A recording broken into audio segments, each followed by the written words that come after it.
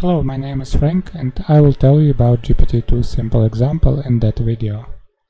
So let's have a look at our example. We are going to generate text from GPT-2 model. Then first what we're going to do is import our libraries.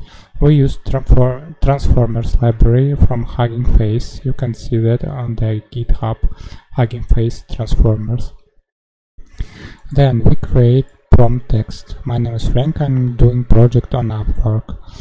Then we encode our text with tokenizer from GPT-2, and also we create list of bad word IDs which we are not want to see in our generated text. Next we just see encoded prompt, the numbers, and choose device. CUDA2 is our GPU, third GPU on our server. So then we transfer our model to device and transfer encoded prompt to device, to that video card. Next we just generate text from our encoded prompt sentence. We put into generate function encoded prompt, then end of statement, token, max length, temperature, repetition penalty, bad word IDs, and other params. So then we can try to generate the text. So let me execute every cell.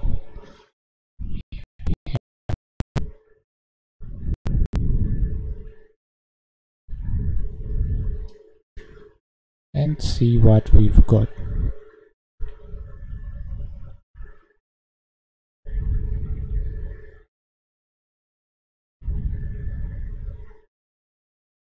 Okay, my name is Frank, I'm doing project on Upwork, and I'm a young man with no idea what it's like to be in the world of video games and something about RPG and so on. What we can do, we can change the repetition penalty, for example, for 1.01 and see results.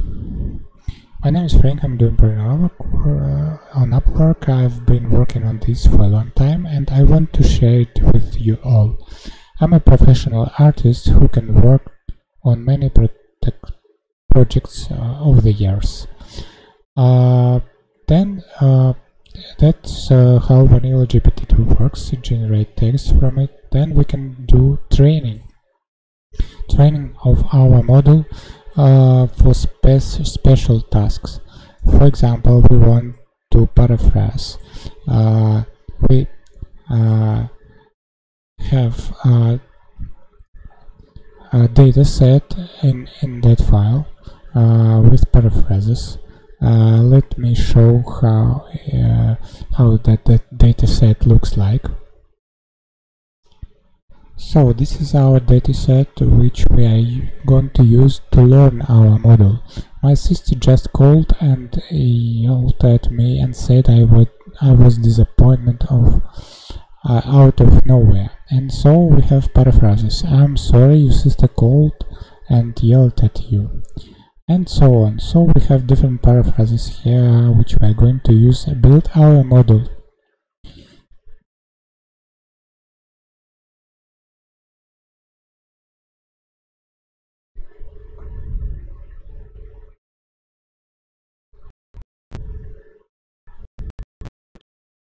Close that file.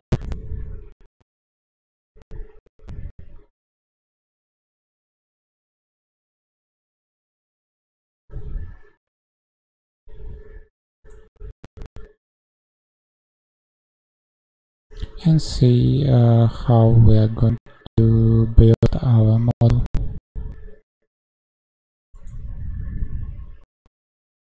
Okay. Now we are going to have a train cycle here, typical train cycle for PyTorch, and we put into that train our model and what we're going to learn from our data.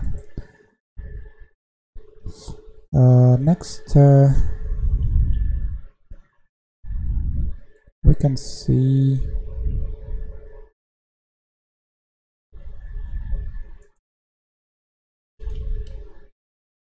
coded results, and let's try to see if we just put our phrase like Frank lost his case, and we've got nothing. We've got an n+1, n+1, and something strange. Let's fine-tune our model to get better results.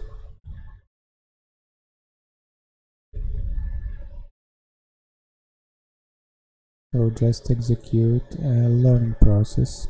We got fine-tuned model and metrics history here. It will take time, about 2 minutes, to train it, and let's see results after training.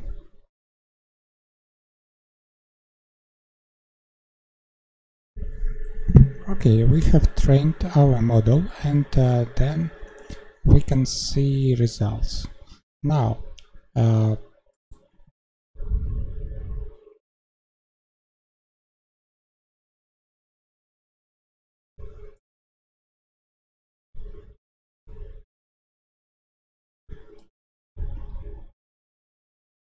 so we print I like your car and have paraphrase I'm glad you like your car, and we can change here and put here different phrase.